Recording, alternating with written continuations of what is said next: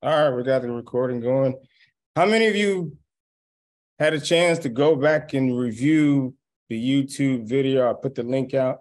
If that worked for you, just give me a thumbs up. I'm gonna try to do that with this and post it so you could go back and read it, listen to it, and I put some postmarks in there for you so you could sift through it. You don't have to go through all the other stuff. So let's go ahead and get this thing started.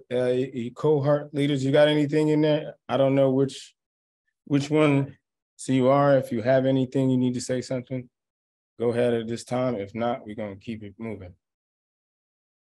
All right, cool. All right. So this is where we are today. This is our agenda. We're gonna finish up with these process groups and domains.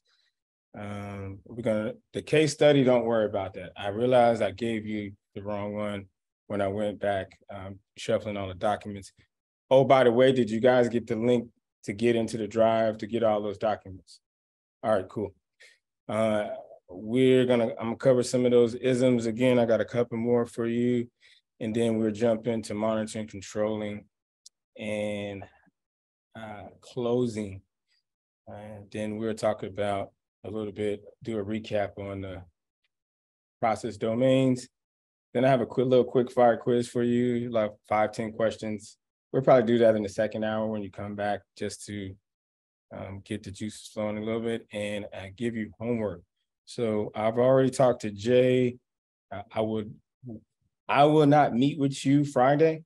However, I will send you an assignment for you to do on your own, because I'm under the impression that everybody has their 35 hours. When you say that, that means you have a baseline understanding of the project management framework and know your way around. So right now we're just doing a review. So I'm just reviewing and making sure we hit the main points. So I have a good assignment for you to do for this assignment, and then to carry you on through the weekend.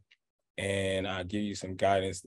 You have enough work to keep you busy, and versus coming on here with me for the time being.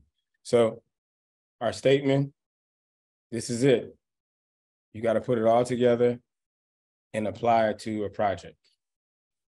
Straight to the point. That's what you have to do on that exam. They're going to throw scenarios at you, various questions to test your knowledge, not your experience.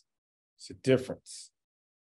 Your knowledge of the material, that's what they're testing. So don't try to apply your experience to a question, because that's how they are designed to flip if you do that.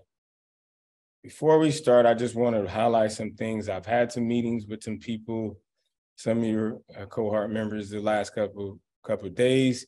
Get the link, get it on the schedule. I just wanted to see how you guys respond. So we got good response.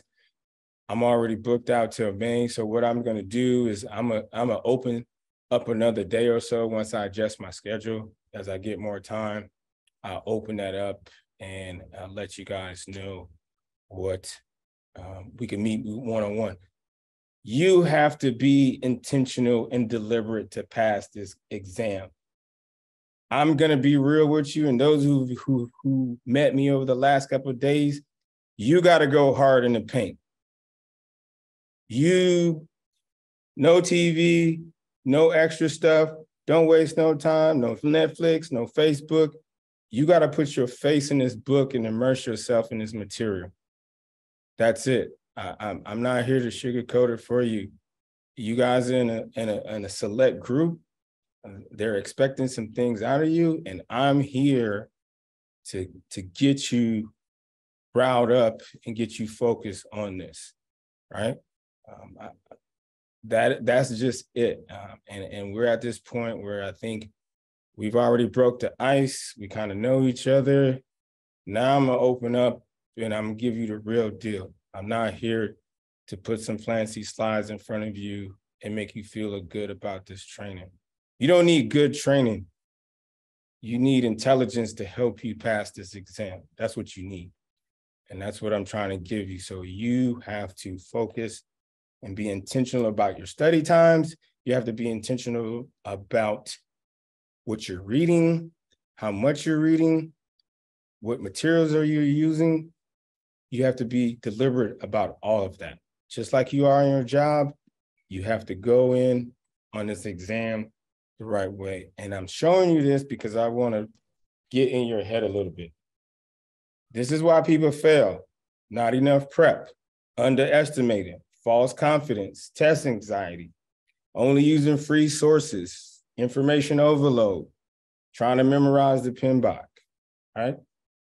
This is what you want to stay away from. If you got test anxiety, you need to practice. Practice makes improvement.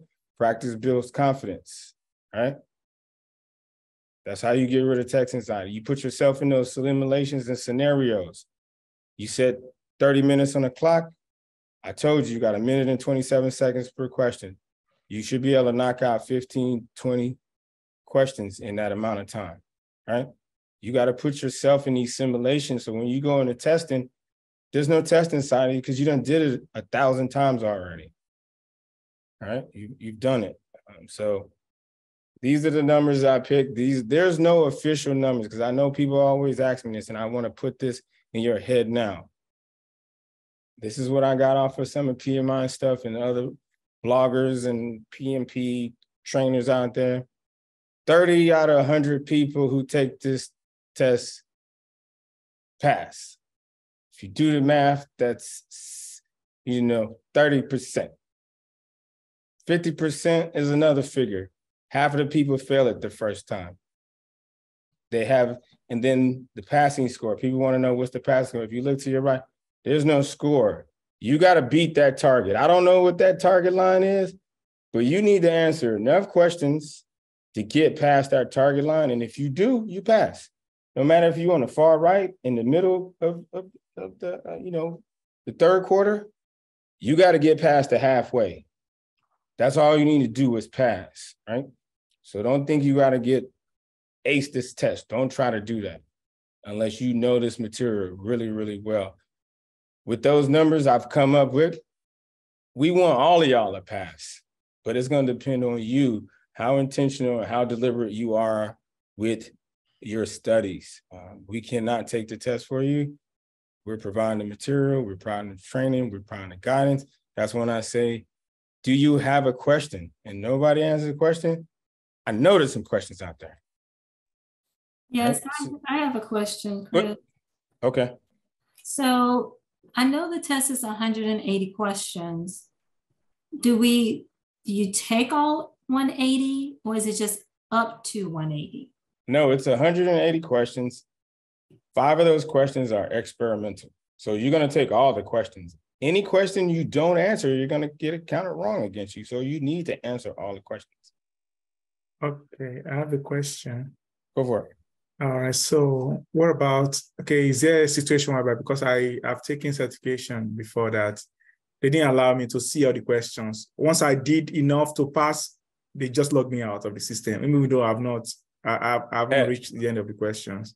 So they didn't allow me to do the whole questions. So is PMP different? Would they allow me to take the whole 180 questions, or they would just log me out once I pass the thing? No, no, they won't do that. Oh, okay. That's not how that's because in CISSP, they'll just log you out once you. Yeah, that's not the case. Oh, if it's changed, I don't think that's the case. No, okay. That's not the case. Okay. They keep it going. Somebody else, Juliet, real quick. I see Juliet, you had your hand up here. I'm able to schedule a meeting. Yes. So Okay. I want to make sure I have this timing accurate. We have approximately 1 minute and 27 seconds per question. Right. Okay. Yeah, I just did. I mean, that's just my swag math off of 4 hours, 180, you do the math. That's how I came up with that. That's how I came up with that. So you could do the same thing. And you could do it with your questions. So I give you that metric. So if you do 30 questions, then you should figure out how soon, if you're wasting too much time trying to think into the question, or you're being efficient with your time and answering the question, moving on. If you don't know it, mark it, move on. So that's why I tell you guys that. So you could use that as a metric to help you calculate your speed and your efficiency on the exam. Because when you go for that first break, from what I hear, is that you have to be done with what you finished that first half, because this is a scheduled breaks. Before, you could just break and come back to it, which anybody could just go to the bathroom. So they don't do that anymore. So they have hard breaks. And once you're done, you got to be done with everything. And then you come back and you finish the rest of the test. So, cool. So, like I said, we want all you guys to pass, and this is the deal. That's what it's going to look like. Those are the numbers. 10 to 17% is what I came up with. So you guys do the math, put in the work, prove me wrong. It's just a statistic. Prove me wrong. So this is going to be the slide. You get this. This is what I came up because even in those meetings, one-on-ones I've had, the question was, Chris, I need a study plan. It's a lot of information. Which direction do I go? This is it. This is based off of 21 days, right? This is 21 days. No days off. This is a 21-day framework that I put together for you. And this might not work for everybody. And it depends on your lifestyle and what you're doing. But based off of what I suggested is you go in on this. Tell the wife, tell the husband, hey, I need 21 days. I'm trying to do this. Cut me some slack. Help me out.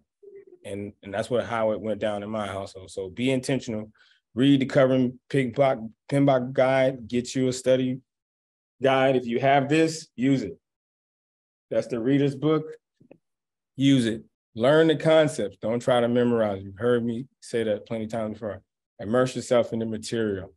Quickest way to learn a language. You're learning a new language. If you go to Japan or you go to South America, you don't know Spanish, you spend 6 months there, you're going to start speaking the language. All right? That's what you have to do with this. Read, review, take short quizzes throughout the day. 5 in the morning, 10 in the middle of the day, 15 in the evening, along with going back and reading and reviewing the questions that you got wrong. Your goal is to get to 1,000 questions and study. That means you've gone and you've went through 1,000 practice questions, and the ones you got wrong, you was able to go back and study. And you do that for 21 days, about an average of 25 questions per day, 3 practice exams throughout that duration. So you figure out how you want to divide that up. I can't tell you that. But this is the working framework, and this will get you your time. But you got to go face in the book, put the blinders on, and get it done. And because this is if you're going for Sec Plus, Net Plus, A Plus, I've done all those too. This same track you guys are doing, I've done it, but I did it on my own, and that's what you have to do with this here, but at more intense than those other ones you can knock out in a week. I just wanted to give that to you guys. We'll save the quick fire for later. I just want to give you that just to kind of get your attention, right? And I've been talking to Jay about it and what I've been seeing, and I'm giving him feedback. I'm seeing things and I'm hearing things. So I'm rooting to make sure you guys have enough time to study, and we're talking about that. So he will talk to you guys about that later. Let me look in the chat, make sure I didn't miss anybody.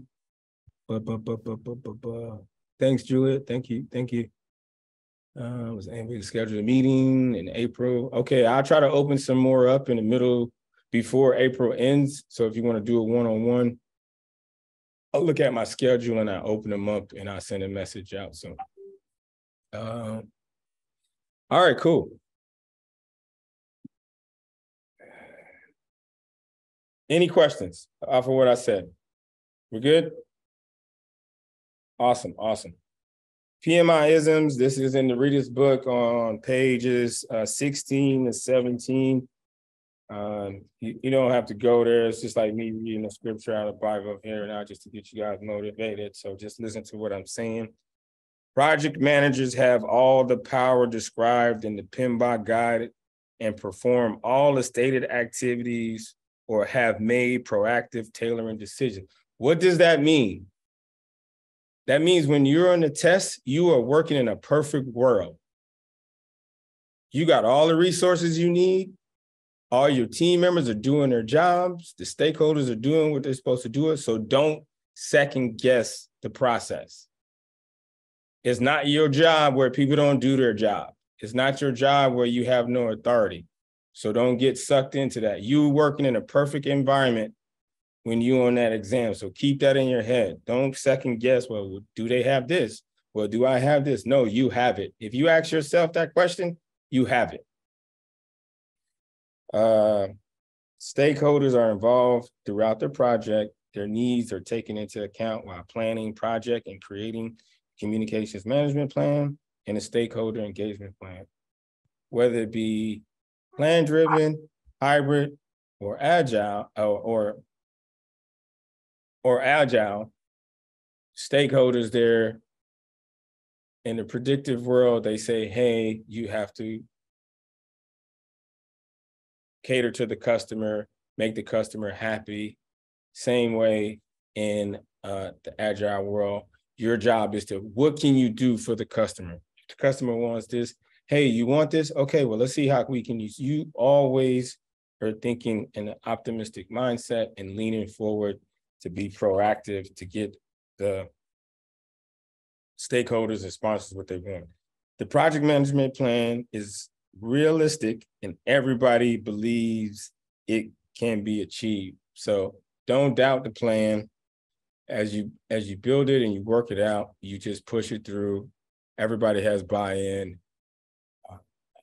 Don't think like, oh, we planned this, it's not gonna work. No, you planned it, it's gonna work. And you're gonna make adjustments by either submitting change requests to alter your plan if you're in a predictive environment, or if you're working in an agile environment, you can make those changes on the fly because you have your product owners and the customer and yourself working in collaboration, unlike in a plan-driven world where you have to go through, submit, you have to assess to see how it's going to affect the project. Then you come up with a course of action, and then you submit a request. Then that request goes to the project management change control board. It gets approved or disapproved. It comes back to the team. It gets logged. It's either a go or no go. If it's a go, you work it back into the plan. You adjust your baselines. You adjust your scope baseline if it affects it. You adjust your budget if it affects it, and you adjust your timeline if it affects it, and you continue with the project. If it's not approved, you just continue forward with what you have done, with what you have planned, and you make adjustments as you can and see fit. And if you have errors, then you will log that data and report it to stakeholders. And that's it for the isms. So just keep those in mind. You could go back to and watch this on the video. I have this bookmark, so you could go straight back to it. So we're in executing, monitoring, and closing. And this is in PMI Guide 6. PMI Guide 6, starting on page 595. So I'm gonna give you a minute or so. Please get there. If you have your book, follow along with me so you can see this. I want you to see this. And once everybody has your book up, just give me a thumbs up. Nice, nice, nice. I see some thumbs up. Y'all, what's y'all cameras off? Give me some thumbs ups. Hope y'all have y'all books with y'all.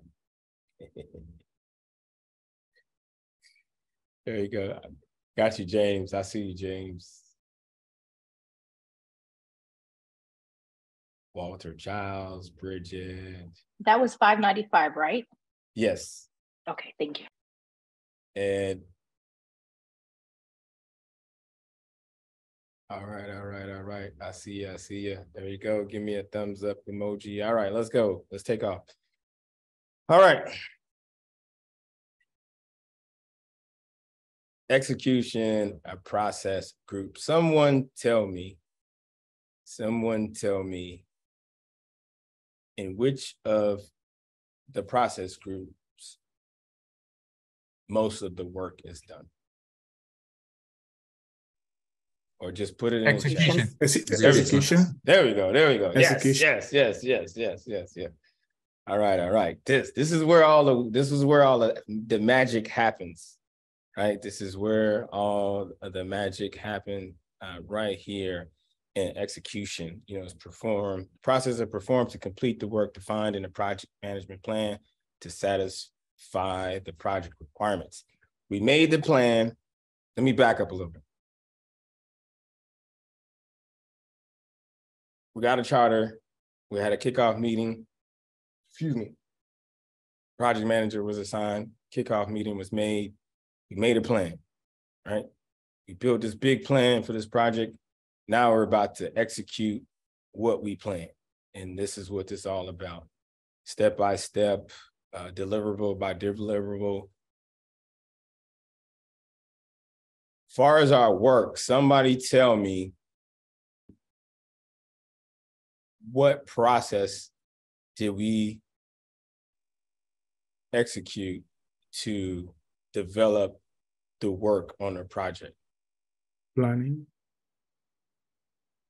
Within the planning phase. So within the planning phase, there's a part of it and that we have processed through to figure out what the deliverables are, how long it's going to take for each The work breakdown. piece of, there we go, ding, ding, ding, gold star. WBS. There we go, gold star, gold star. Work breakdowns. And then before that, what do we need in order to create a WBS? The scope. Oh, Correct. Good job, good job. That's what we need. So without a scope, without the charter, we can't go into scope development. And without the scope, we can't go into developing a schedule. And that helps us break out the WBS. And then what leads us to what?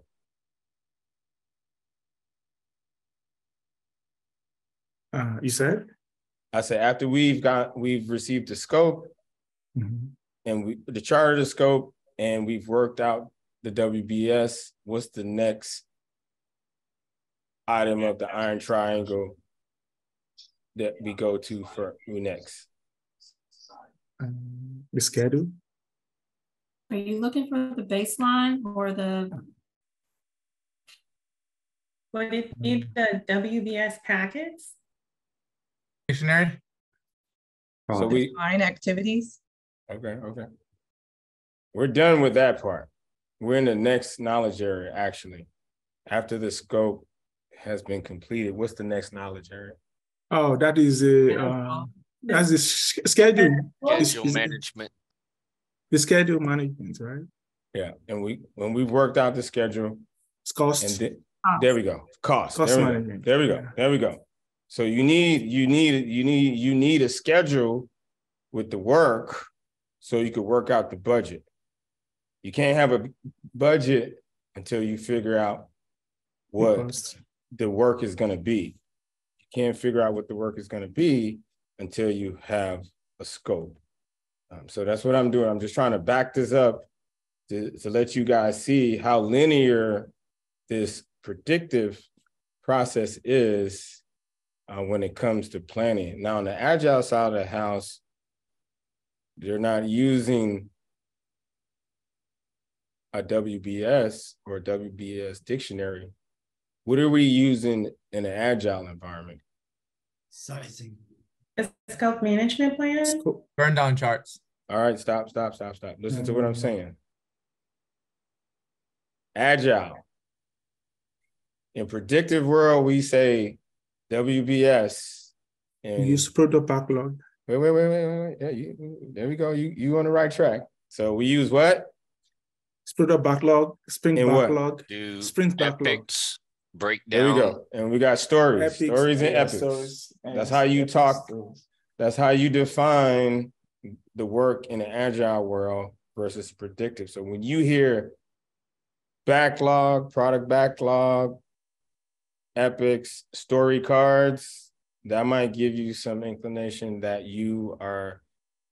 that question or that scenario is putting you in an agile, unpredictable environment. All right. So that's why the lexicon is important. Words mean things, right? So that's why your lexicon, you're learning a new language. You don't know this PMI language. If you're in the military, you spend some time, whichever branch you're in, we have what we call a military decision-making process. It's a planning framework where all the officers get in a room and plan it, but I was lucky as the SF operator. That's how we plan our missions, because we support division and brigade commanders, so we got to be able to speak their language as NCOs, and that's what we do. So it's the same thing with this. You need to speak PMI's language. That's why you have the lexicon. The lexicon is their language book, so you can speak their language. Here are some of the executing processes in this execution group. On page 597, I was talking to one of your cohort members, and it was like, hey, you know what, man? I'm a visual guy. I like to see the graphics. This book, in these graphics in these books, if you don't want to read, this is a good way.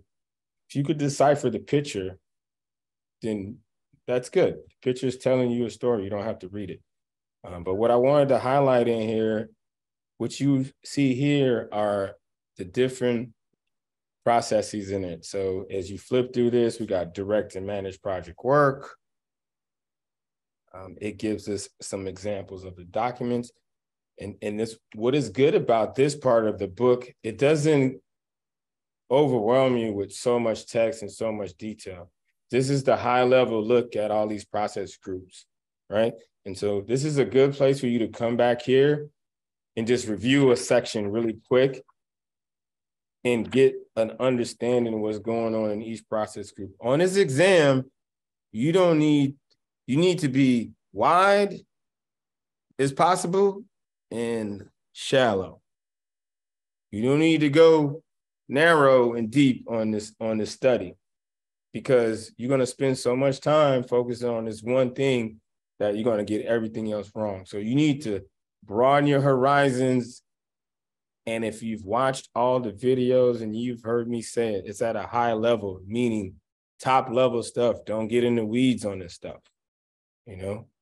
What's the task? What's the process? What do I need to get it done?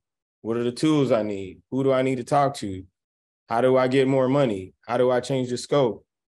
How do I revise the product? How do I get this deliverable out to the customer? How do I procure things? What is the contract process? You just need to know just enough about all these subjects to get across that middle line when you're taking this exam. So directing project work, manage a project knowledge, manage quality, acquire resources, develop team, manage communications, so on and so forth, all the way to page 611, right? And so let's go back and look at some things, and because I know folks want to know this. And if you look here, let's go back to direct and manage project work, and you go down to section 4.1.2 project documents examples. This corresponds with page 55. Is it 559 or yeah, I think 559 or 595. That shows the project documents and project plans. And so that's where these things are coming from. And there's a set of documents and plans for each of these that's some type of input, and then some type of output is happening.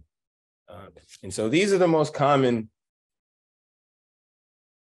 inputs and outputs. The tools and techniques are listed here, because I just want to get you in these, and then when you get into section 1 of the PMBOK guide, the actual PMBOK itself, it goes more in detail with the actual tools for each process. But for right now, everybody worries about all the ITTOs, but if you learn these common themes, somebody tell me what EEF, what is EEF, and tell me about them. How do they affect our projects? EEF is environmental environmental factors. That has to do with external pressure. So that could be maybe some new laws that was passed. That could be maybe a competitor. That could be maybe some constraints was placed on maybe like the community or the neighborhood, or there's been some pressures from things like that. Maybe the media, things like that.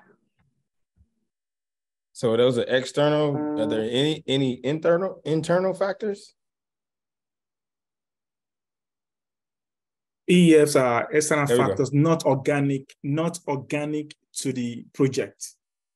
So they could be, so not organic to that project that we're talking about. It could be other projects, could be it could be anything that is not organic to that project that in question. So those could be considered external factors. Enterprise environment factors. Okay. Great, you were right on you're on the right track. So let's recalibrate that a little bit. Not in control of the project team. So those EEFs are things that the project team cannot control. It's out of our control, right? They could be internal or external. Laws and all those things, vendors, their supplies are messed up. We can't control that. We can't control that. Anything with it, because those EEFs could be within the company, but it could be another department, or we're not in charge of it. So we don't have control over that. So those are internal and external. Somebody tell me about OPAs. What's OPAs?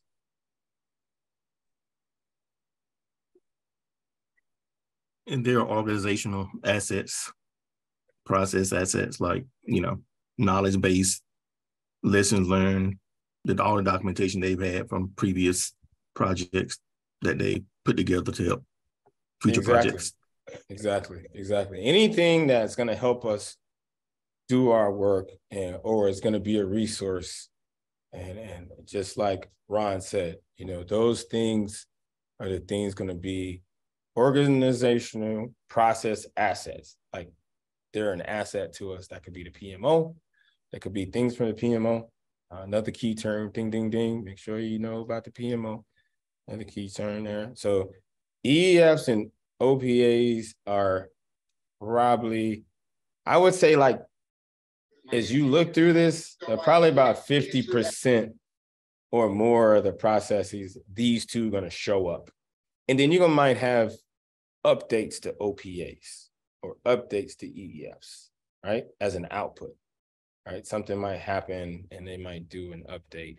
The project management plan is another common input to a lot of the predictive side when you talk about processes. Project documents could be anything, any one of those documents off of that list on page 559 is the page number. Any of those documents. And then on the flip side of it, as an output, you can have a change request, or you can have updates to those project documents. So say you had a change request to readjust the budget. We submitted a change request. We made our justification. We said a change request, project management change control board. It comes back. We log it. And then we update our cost baseline, and then we update the plan. So project documents could be one or more things. It's just a project document is just a blanket. So that's why it's important that you know what's on that page, because there can be an item like, hey, all of these are project plans except what? They could have, scope management plan, communications management plan, scope baseline, and then they might have something that's a document, like a risk register. So you throw that one out because it's not a plan, it's a document. The other three are plans, the other one is document. So that's why it's important to know that. So monitoring and controlling. Let's hit there. Any questions about execution? And as you look through there, you'll see those examples. Like I said, you'll see EEFs. If you flip through each one, input, input, input, input. And almost every one of these processes in execution, there's an EPA or EEF as an input, or both.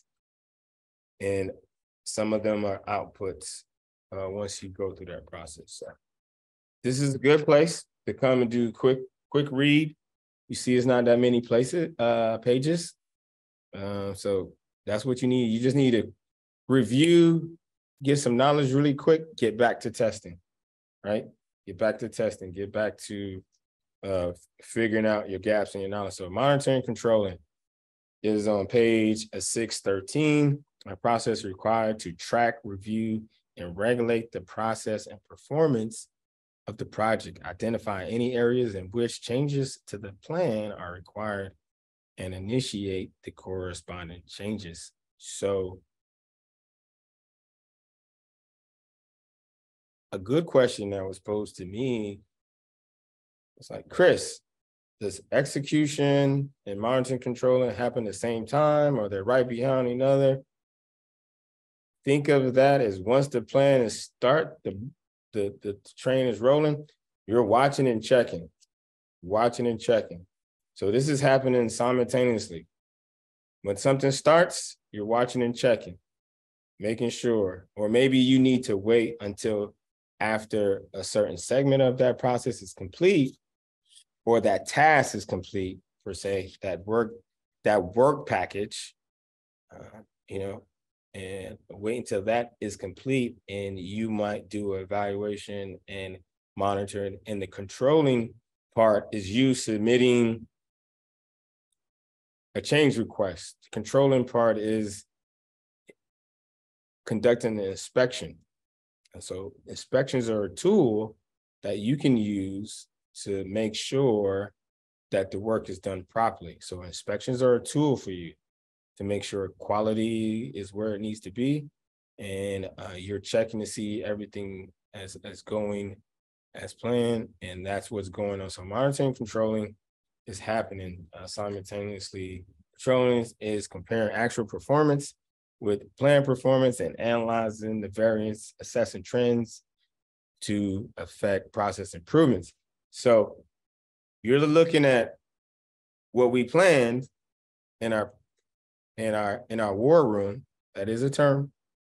Just let you know. Who knows what the war room is? That's a real PMI term. Think about it. I got a war room at my house too. You might call it your lab. You might call it your lab, man cave. Where everything goes down. Yeah, that's where all the business and all the brains and all the plans happen. So the war room is where the project teams hangs out, and they talk amongst themselves. That's where they go to discuss, talk about the project, and talk about all the stakeholders they don't like. That's what they do. They go to the war room. That's right. That's what you do in the war room. That's what they do. But that's what you're doing. You're evaluating what you plan as a team, and then you see what's going on, and then you're analyzing the performance to see where the variance is. Are we behind schedule? Are we ahead of schedule? Are we, busting our budget? Are we under budget? And so those are the things you're looking for, in that monitoring and controlling, and that's what that section in my process group is all about. So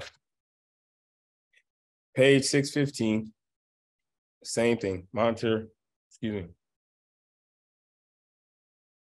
and control project work. This is the first one. As you can see right there, the inputs, project plan, project documents, work performance information, agreements, enterprise EEFs and OPAs. Somebody tell me about the string of data when it comes to work performance. There's two more elements that go along with work performance information. Somebody tell me what those are. And how the flow is organized and who gets what. So you guys could help each other. Somebody pick up the first part. Somebody tell me what's the next two items that go along with that. It's a group of three. Work performance data. There we go. What's the next one? Work performance report. Okay, that's three. So we got three. So work performance data, work performance information, work performance reports. What comes first? The data. And then what do we do to the data? Analyze. Analyze reports. And we analyze the data to make what? Information report, performance information, right? And then that information is taken to build what? Create reports. Create reports to send to who? Stakeholders. Correct. So that's the string. We collect data through monitoring and controlling. We analyze the data, and the data doesn't become information until it's gone through a process that we have analyzed it to interpret the data. That becomes information for us. So now we understand it. That stays with us and everybody close to the team. But then if we need to report that outside to stakeholders or customers or outside agencies, we have to build a report and to package it so they can interpret it. They don't need to know all the whiz-bang figures and terminology that we're using that's only particular to us.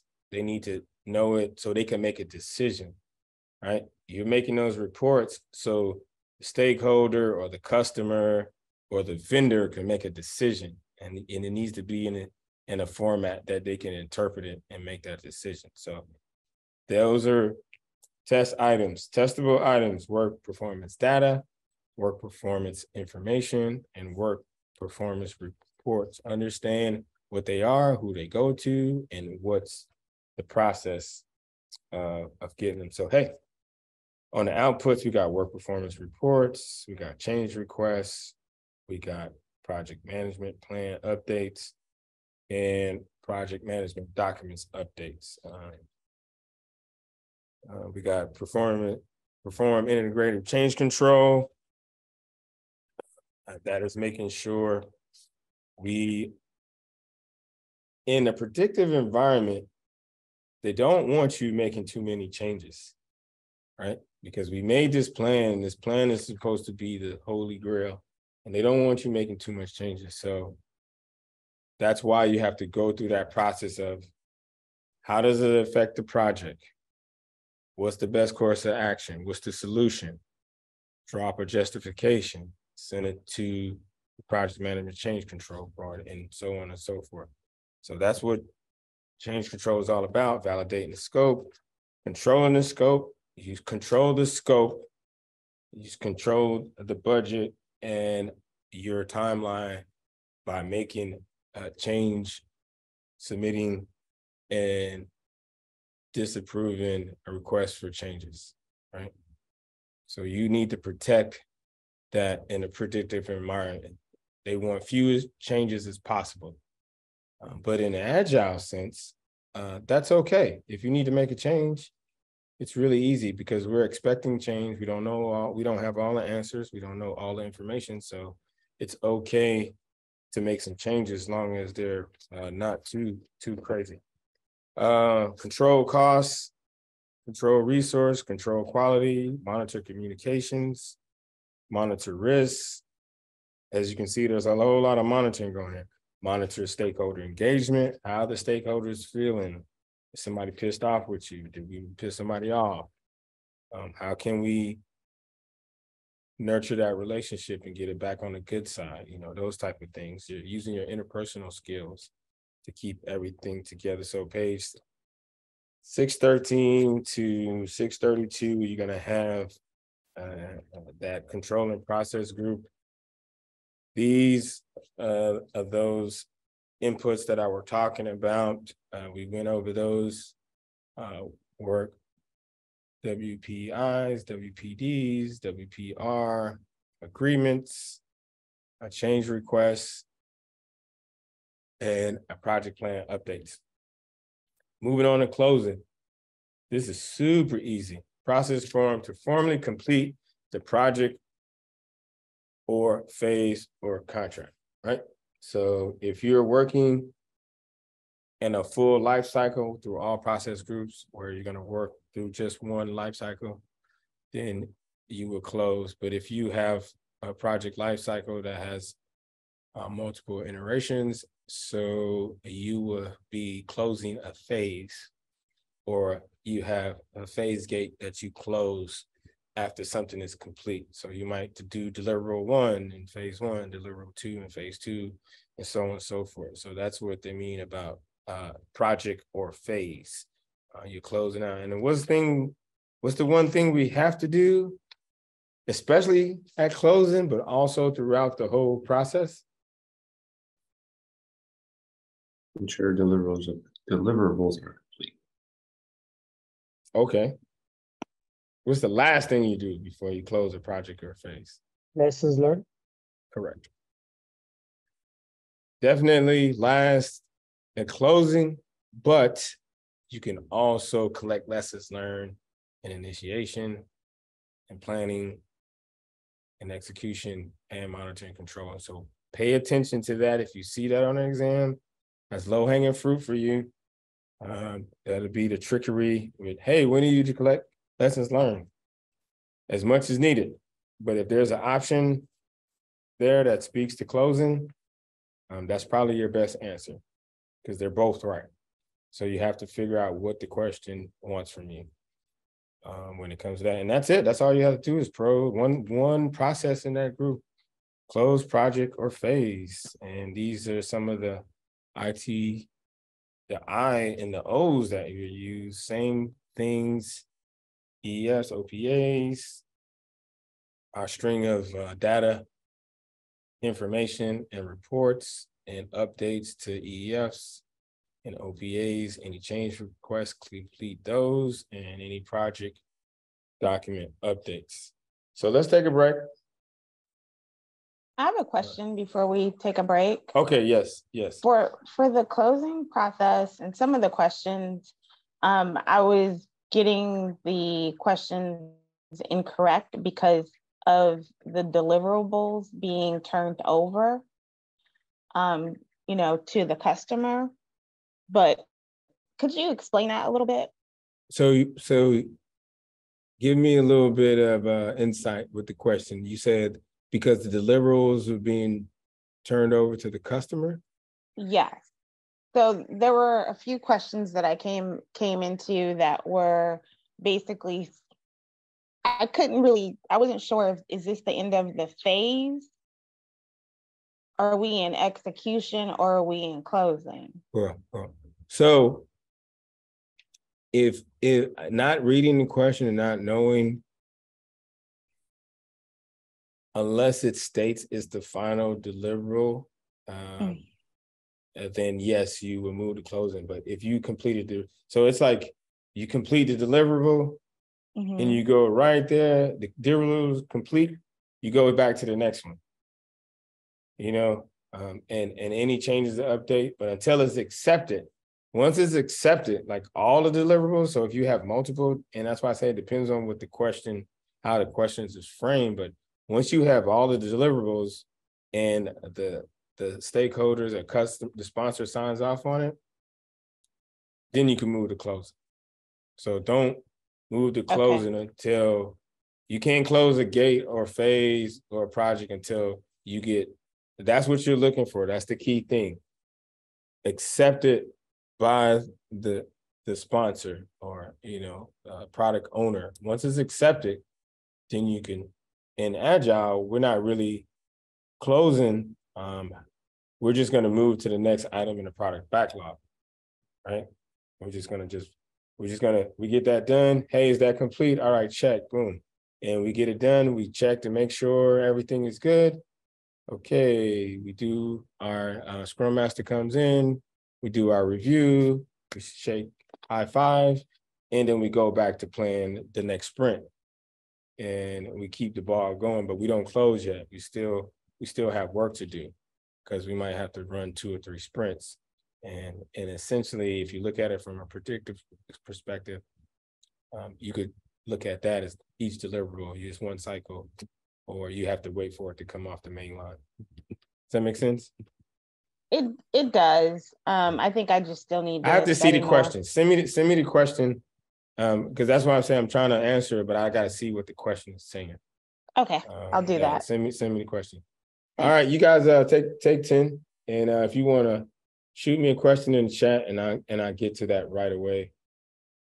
Let's come back at 37 after, wherever you are.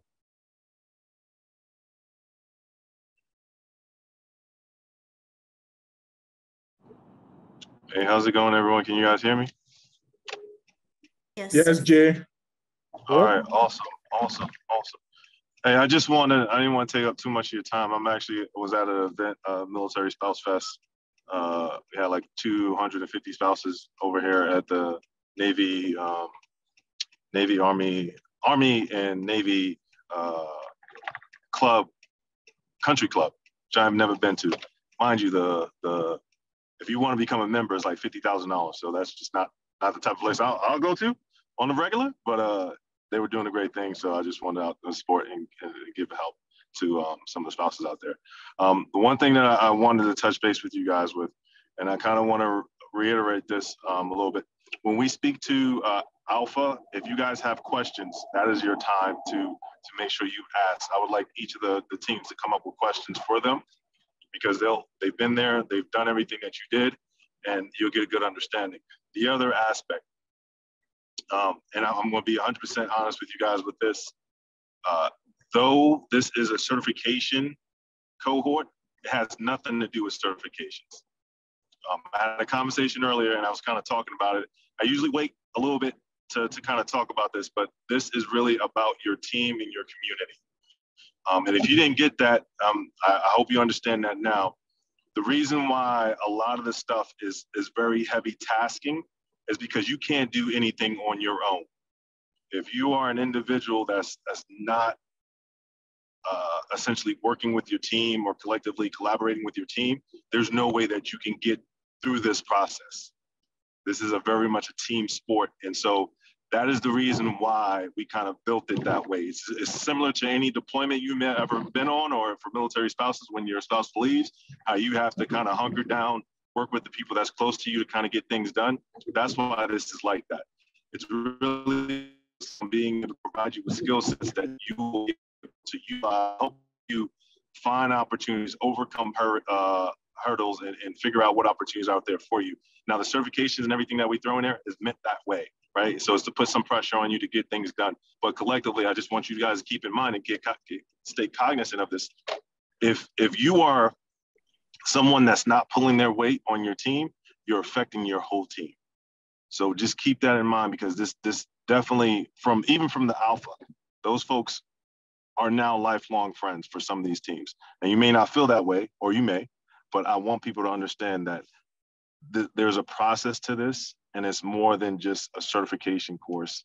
It's meant to really connect you with folks that you have to the left and right of you that are going through things just as you are, that have dealt with things just as you have, and collectively you guys are getting through this process together. Does everyone understand what I'm talking about?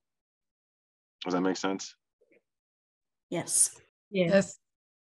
Okay. Does anyone feel that, or has anyone experienced that so far? Experience that in what way? Like as far as your teams, like teamwork. Like there's a lot to get done, but you have people that's just doing things on your team that's just knocking things out, and you guys are just flexing or working together to get it done. And does anyone experience that so far or no? Yes, sir. Yes. Yeah. Yeah. And so that's what the course is really built off of, is built off of community. So I just want to give you guys that touch base. But continue to do what you're doing. If you guys have any questions for me, please let me know.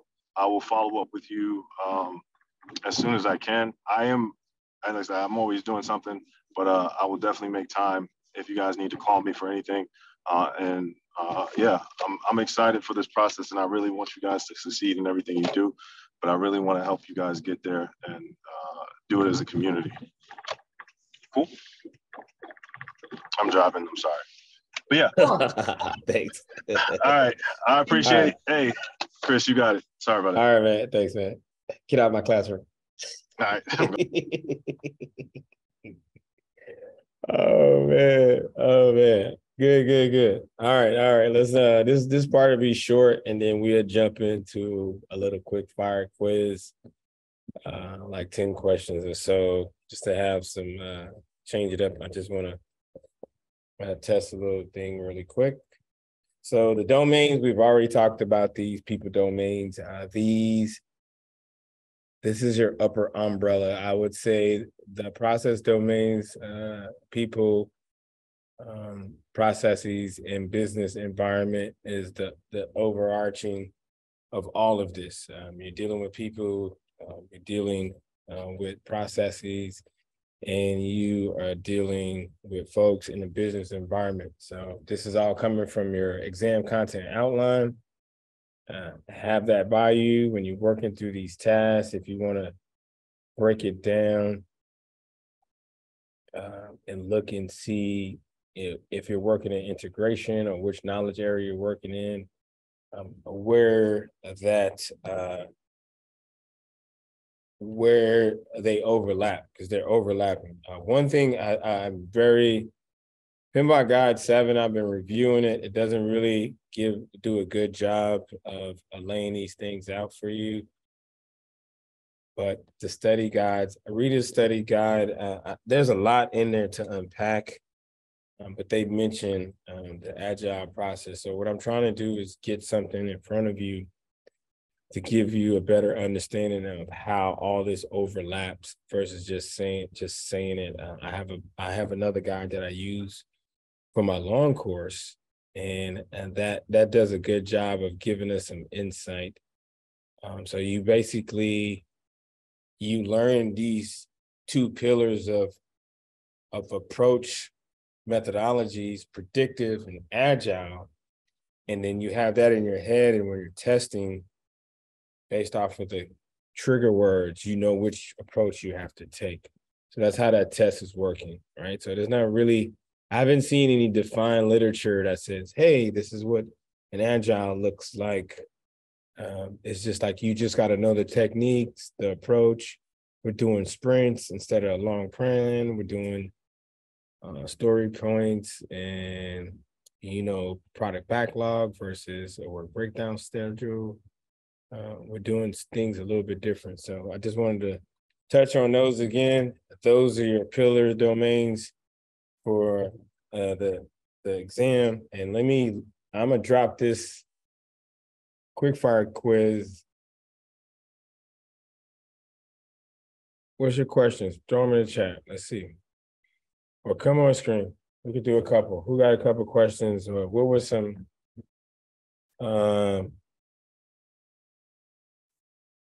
the first question kind of confused. Yeah. There's a lot to unpack there.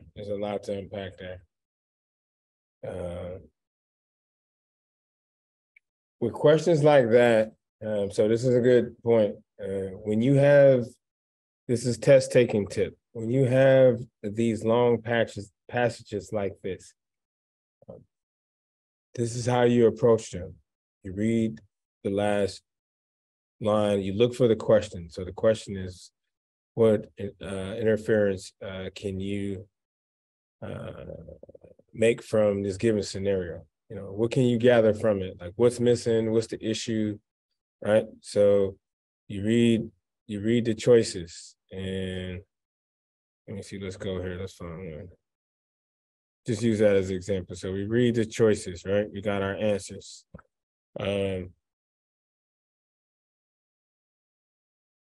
Collaborative project manager. Beta Nav team has a robust communications plan. The project has an agile project. It does not have change management. And let me look. I have not read these in a while. Let me see what's going on here.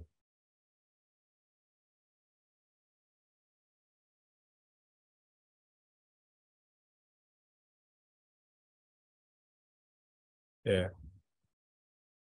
So, she's trying to figure out, she wants to get something changed. The client wanted something changed in the blueprint.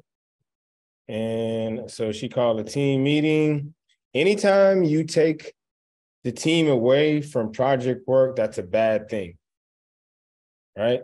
In PMI world, that's a bad thing. Never take your team away off the work to solve a problem, because it's your responsibility as a project manager to be the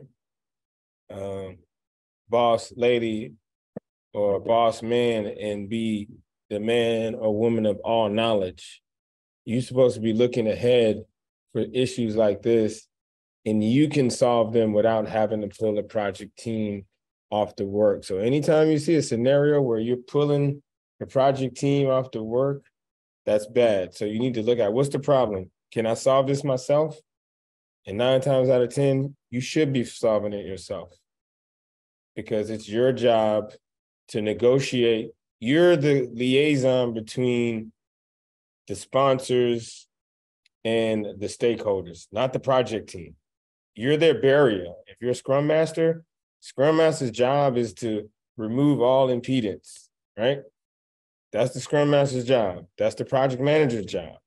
You're supposed to part the Red Sea so the project team can do their job. So anytime you become an impedance, you're pulling them away from there. So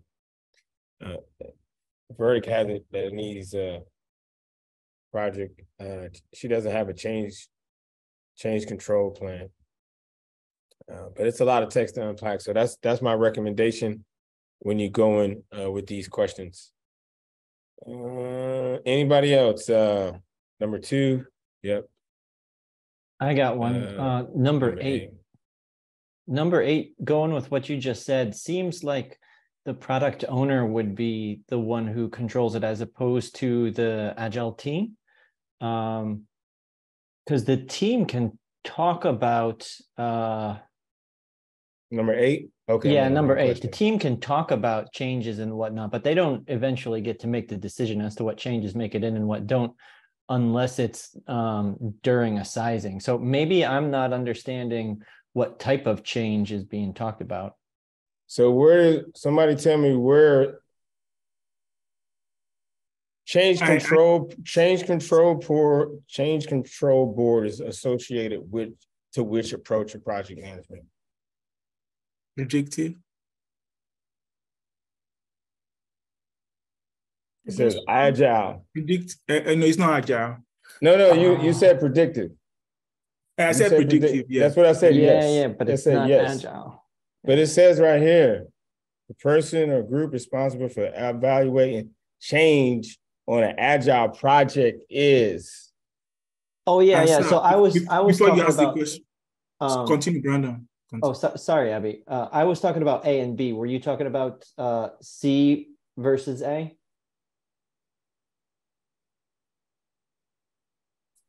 What answer did you pick? So I was talking about C.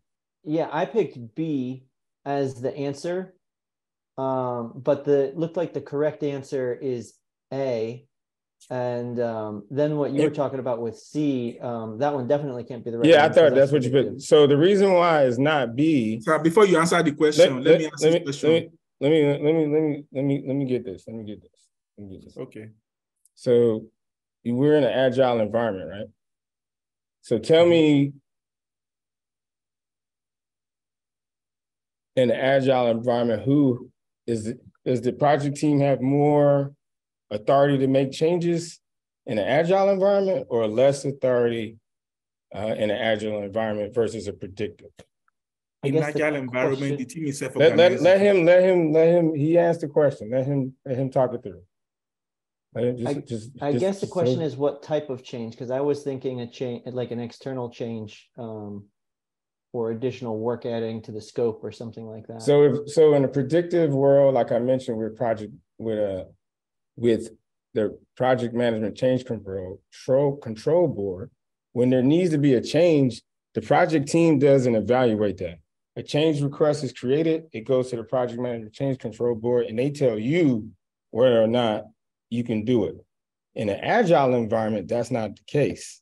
The project team, because they have that trust and authority with the sponsors, and more so in an agile environment, depending on, that's why I suggest you guys go and read the Agile Practice Guide, because now we're talking Agile and Scrum. Because in the Scrum world, the product owner is actually part of the team. And they're working together to evaluate change on a project. Because they have, in the Agile world, you're given more authority with your team to make changes on the fly because it's expected. Does that make sense? Yeah. Go read up on that. And those are trigger words. And that's why I say that lexicon is very important. And if you're left or right, you're going to miss it. And that's a predictive term. We talked about it going through the process groups. Cool. That's some of you. I hope I'm gonna open up some more time slots and let's do some one-on-ones. And if you see where your errors are at, you could take some time to go back and review and correct them. Somebody raised their hand. Okay, go for it. Yeah, I want to ask you, so is the reason why that question 8A is the reason the answer is A because they say that the project team is self-organizing? So I don't understand, because I just want you to explain what that statement means. For which one? In agile practice, they say the project team is self-organizing. This team is self-organizing. So does that mean they can make a decision on the fly, like for a change, like that question 8 was asking? Yes. And the reason why they're able to do that, not just because of them making it on the fly, because they have the sponsors and the customers are in collaboration. So that's the whole mindset. When if you go back to the 4 pillars and the 12 principles of Agile is promoting collaboration with everybody and taking away impedances and all the bureaucracy of paperwork, right? So that's why we're working in these short sprints. That's why we're minimizing how much work and just focusing on, a short product backlog and organizing it. But the product owner, and that's why I say go back and review your Agile concepts, because, in Scrum and Agile, the product owner is part of the team, right? They're part of the team. They're the ones who are controlling that product backlog. I think I got a couple of Scrum Masters in here. If you remember that through training, the product owner is there controlling that backlog and advising the team, and they're collaborating back and forward.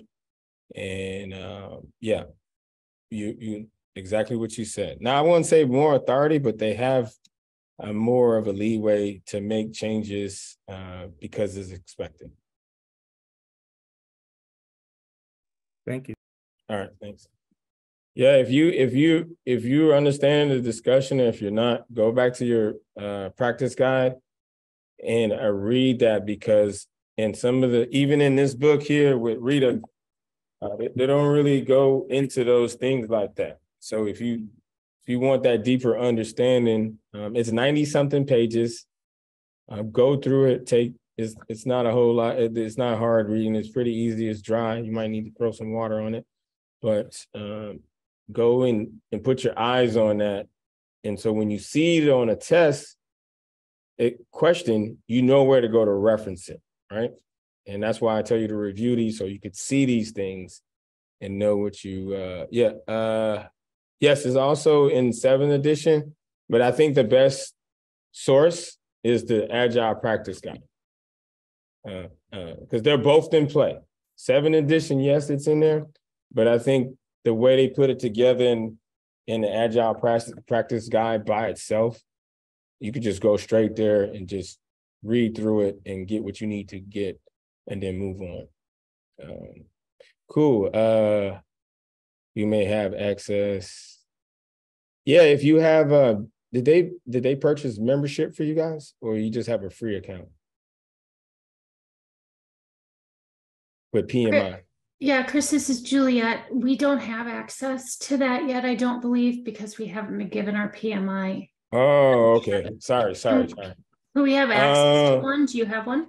Yeah, I have one. I could get, let me see, let me work on that, and I'll talk to Jay and see if he could get you guys, or I'll send you some resources so you could go and read up on those. How about that? I could do that.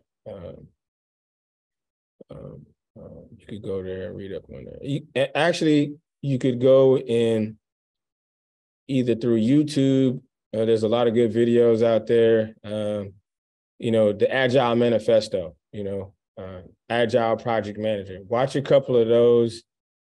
Those would be good for you, and get smart on these terms, because the terms are different, and they intermingle with each other. So go and watch a couple of YouTube videos on that, and that should get you right up to speed on what you need to know if you don't have access to that book. This is where we're at. This is the end of, we didn't have a whole lot today, and I know it's getting late here. So I'm being considerate of that, because after a while, we're just talking, you guys just listening to me. So this is the homework. And what you're gonna do, let me bring it up so you can see it. I have it up over here. Stop. Let me see. You guys can see that? It's a pin by God. This is gold back here for you. And if you're trying to remember why I say learn the concepts, this is where you come and do some deep reading and understand the concept. So this is the appendix in the back of your PMI Guide 6. Go back here, and this is where they lay out these concepts at a high level. Not a lot of deep reading, but it just goes into breaking down the main concepts of what's going on as it pertains to process areas and Agile and the process groups, what we covered. You could go back here and get an understanding of what's going on in each part. This is the part that breaks down the knowledge areas, each knowledge areas, and give you the key concepts, letting you know what's going on, right? So go back here and read this. If you, on that 10-day or that 21-day, as you're working through, and I'll touch on that, one way to break that up is the first 10 days, go through each knowledge area. Day 1, integration. Day 2, scope. Day 3, schedule. Day 4, cost. You know, go through it like that, right? And you're practicing and you're testing. So in 10 days, it should take you to get through. Now you have about 19 days or so to work through taking more practice exams and seeing what you don't know and going back and doing some more deep reading, either here or in your study guide that you have. You could go in here and do it and use this to help you do less reading. Because like you see, key concepts for scope right here. It's like 5 lines of text versus 20 pages and a bunch of diagrams. But this is giving you the nitty gritty, right? This is giving you the high level of what's going on in each. So run through these, get these down, read them. I want you to read them. Don't review this. Sit down, get you a glass of wine or club soda, and read this. All right, Tom. He's already started. Same thing here. summary of tailoring considerations for knowledge areas. And tailoring considerations, they're going to talk about, for example, project scope management. They don't do a really good job in 6 about this, but they do give you some insights what you should be doing. It says, oh, for agile approach, when it comes to scope management, does the organization use agile approaches in managing projects? Is the development approach or interim or incremental? Is it a predictive approach? Just a bunch of questions for you to think about, right? So that's what they're trying to get you to do, is just think about how you could incorporate some agile into a project. And this is from a perspective that you are working in your organization as an employee, not as a test examiner, person, examinee, right? That's where this is coming from. So don't just think about those things when you are studying and look at those in your book. So these are the items I want you to go over in your homework. This is the other part, the tools and techniques. This is the section where you could come, I've mentioned this before, and you could look at everything, how it's laid out by each knowledge area, right? You see integration, you see scope, you see schedule, quality, resource, so forth. Each one corresponds to tell you what section it is, so you could easily go back and find out what's going on. So these are all the tools and techniques, interviews, market research, surveys. All of these are tools and techniques. They're not separated, but they just got them all in order. And so if you're just curious about what all the tools and techniques are, this is all of them right here, tools and techniques. Active listening, emotional intelligence. These are the type of things, lexicon-wise, that you will see in choices on the exam, right? So go back here, review this every couple of days, review it, because if it pops up, you're like, oh, I've seen this before. That's your problem, is that you don't see enough things. So when it shows up on a test or a quiz, you don't understand it, right? So this is one way to get familiar really quick with all the tools and techniques versus going to each knowledge area and looking at each chart. You just get to go down and review them all along with page 559 and page 25 with the process groups. So these 3 tables, I think, is key for you to help you out. On the exam. Let me see. All right, cool. So,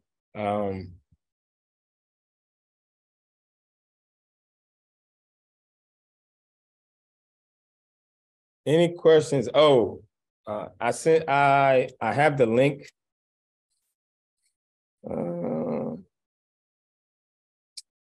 I have the link in there. It's in the folder. If you go in that folder where the documents are, there's a folder that says case studies. I dropped it in there. If you don't have it, let me know. I can put it in the chat for you. But it's a short one. Just read it, answer the questions, and just take some time just to look at it. Because one thing you don't get by just answering questions out the book and reading stuff, you don't get any way to put all these concepts together. So that's why I give you these case studies, so you could just look at them and see what real world problems are. And then if you come across a scenario on the exam, it just makes it easier. Like, oh, like the one we had for question number 1, that's what some of those case studies look like, you know? So that's the homework. And that's what we talked about today. Old mouthful, but this is it, guys. You got to be intentional and deliberate about this. If you're ready to go, you're free to go. If you don't have any questions, I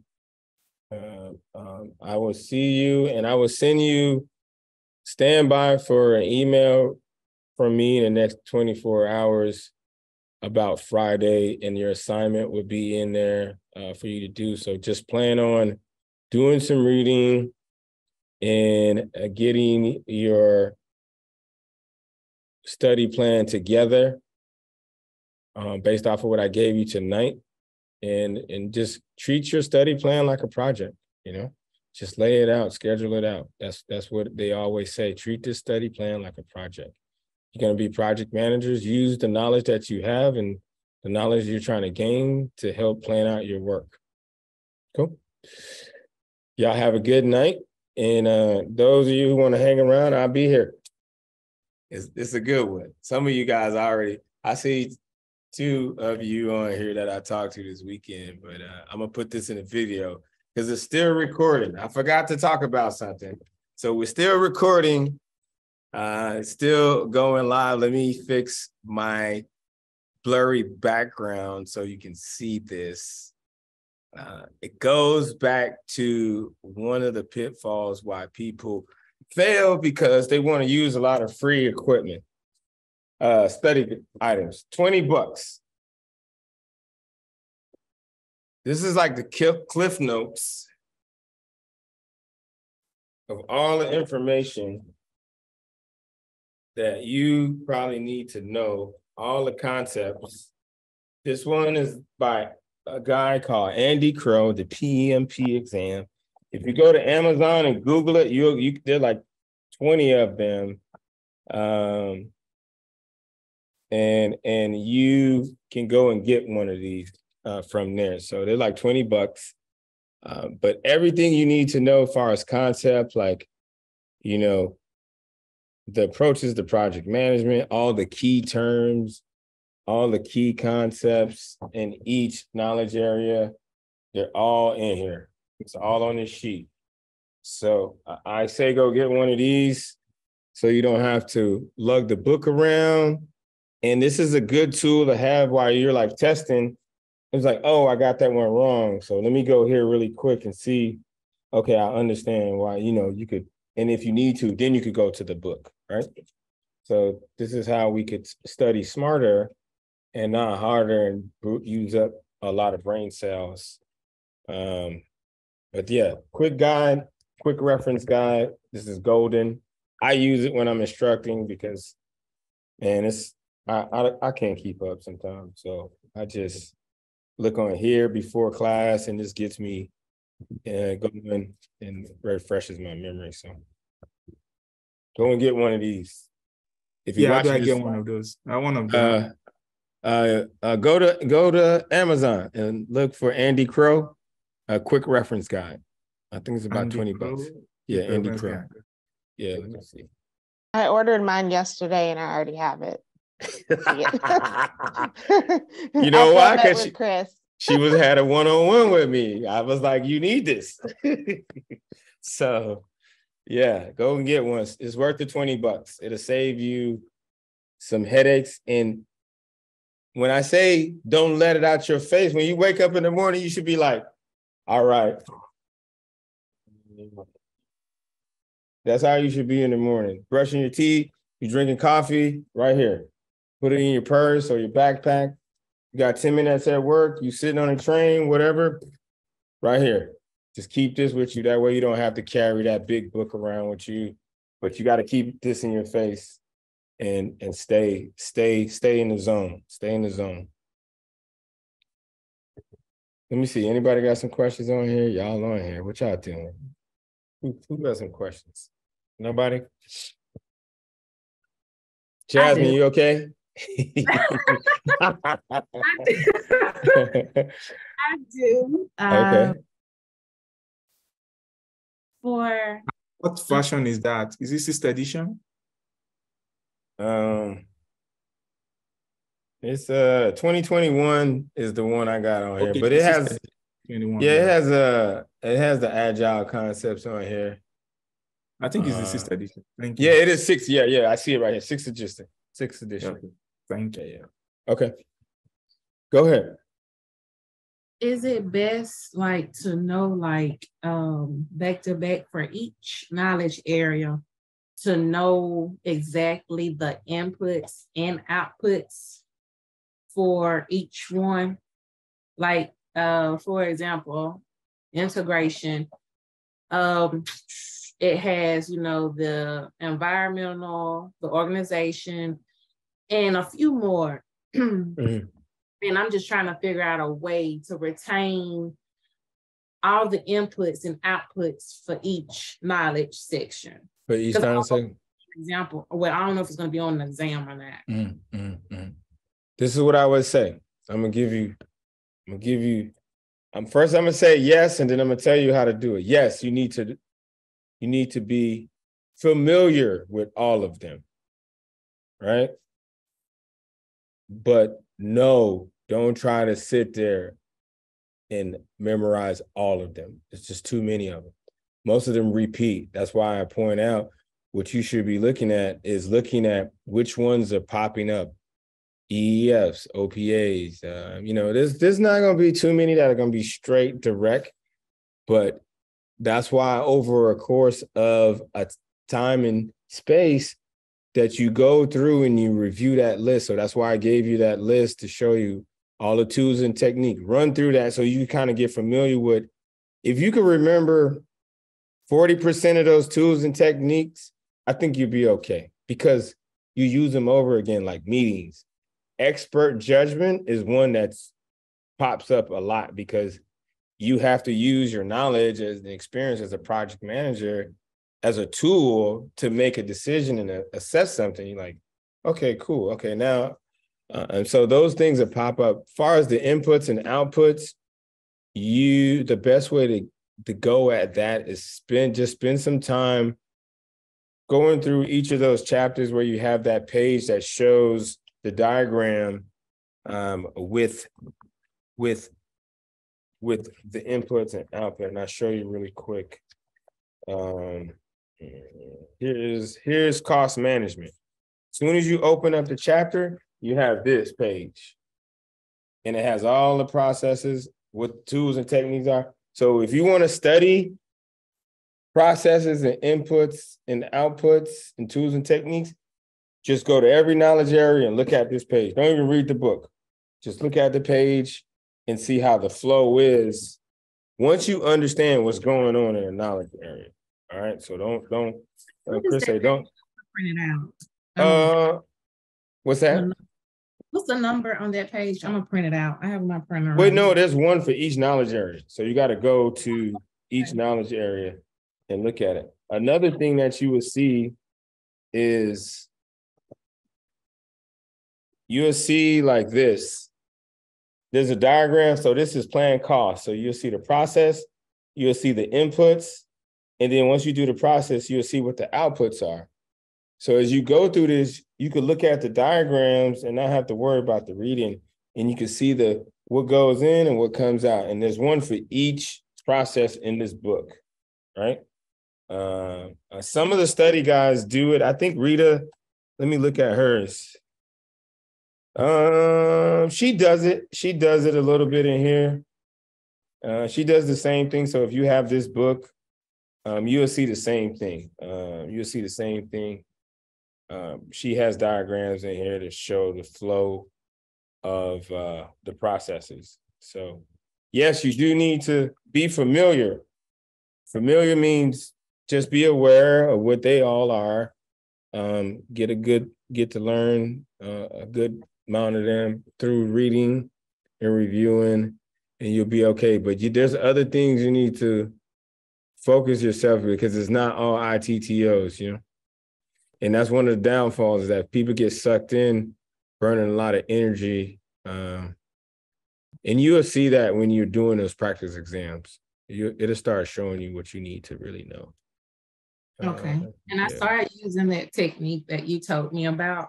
Yeah. And I see a great improvement in the quizzes that I'm taking. So that is really, really good. That's how you work efficient. You know, you got to be efficient. Don't study stuff you already know.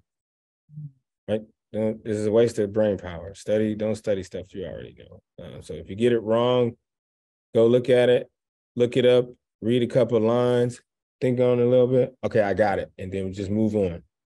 And so when you're faced with it again, then you can be like, okay, I've seen this before. And then you work through it and do your best process elimination, finding the right answer. And then that's why it's practice. So the more practice you get, the better you're going to get at this. So when test day come, you'll be all over it. High confidence is what we want on test day.